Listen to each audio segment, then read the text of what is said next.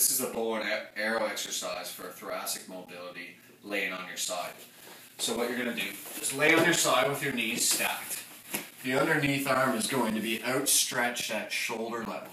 And then what you're going to do, starting with both hands together, is walk your top arm across the front of your chest, outstretch it with a focus on trying to get that left shoulder blade down to the floor.